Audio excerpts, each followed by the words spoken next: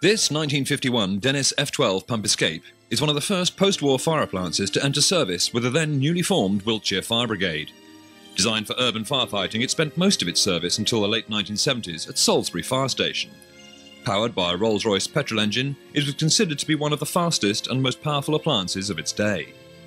The vehicle carried a 1,000-gallon per minute main pump, capable of providing 6 main firefighting jets.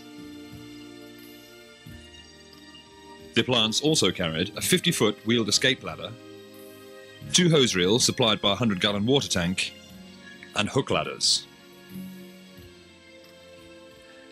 The standard warning device in the 1950s was still the traditional fire bell.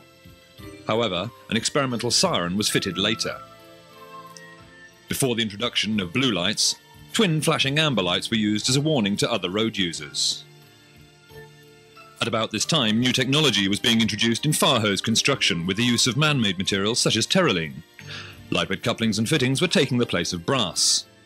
Firemen of the period, and they were all male in those days, wore a uniform that had changed very little for nearly 30 years. With a black cork and leather helmet, heavy woolen double-breasted tunic, belt, black waterproof leggings, and leather or rubber boots. Every fireman carried his own hand axe. It should be noted that gloves were seldom, if ever, worn.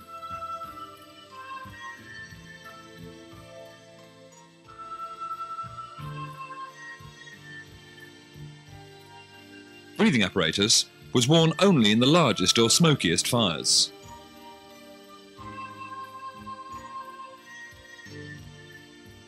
This type of oxygen breathing apparatus had been in use for some 60 years. Although a complex piece of equipment, it was considered to be very reliable. The wheeled escape ladder would be used at a fire should a rescue need to be carried out. A crew of 4 firemen would first lever the ladder up to the vertical position, bringing the weight of the 3/4 of a ton ladder onto the carriage wheels located at its base. The ladder would then be manoeuvred in the upright position towards the building.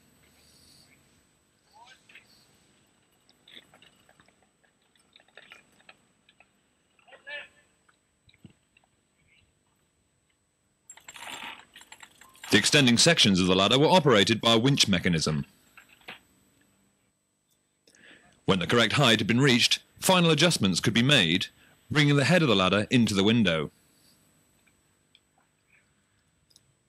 To hold the ladder in position, wheel blocks were placed either side of the carriage wheels, and one man always remained on the escape levers.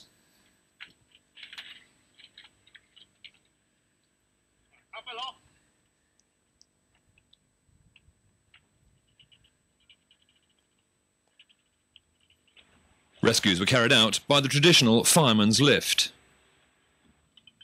This method of rescue had first been developed in the mid-19th century.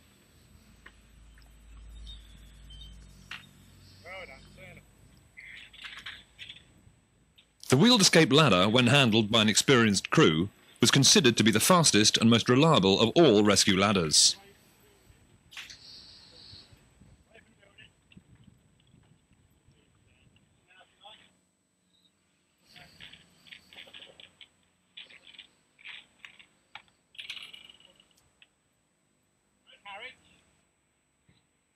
Where parked vehicles or gardens obstructed the front of the building, the angle of the ladder could be adjusted by the use of a separate winch mechanism.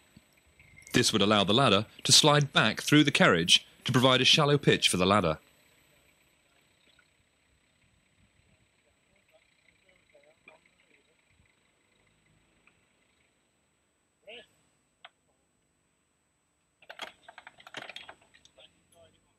The escape ladder was first designed in the mid-19th century to be pushed through the streets to the fire.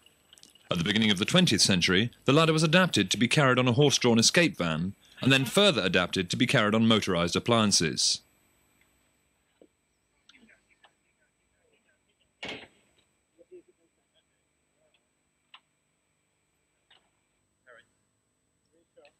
To carry out rescues from windows which could not be reached by the wheeled escape, hook ladders would be used. These short wooden ladders carried a large steel hook which was hung over the windowsill. One man would climb the ladder and sit astride the sill, and a second man would then follow and join the first.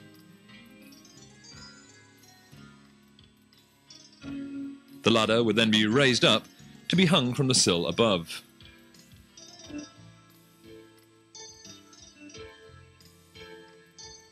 When ready, the fireman would continue to climb.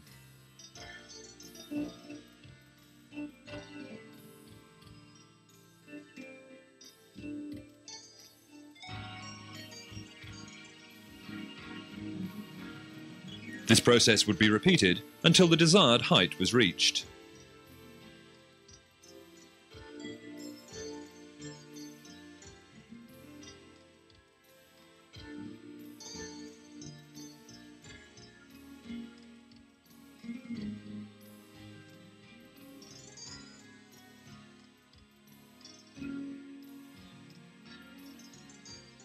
The method of rescue by hook ladder was to lower the casualty by line, which was in turn steadied by a guy line from the ground.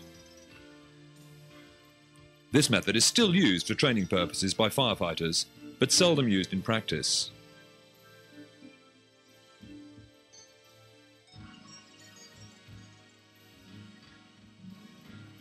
In turn, any further equipment required by the firefighters would need to be hauled aloft.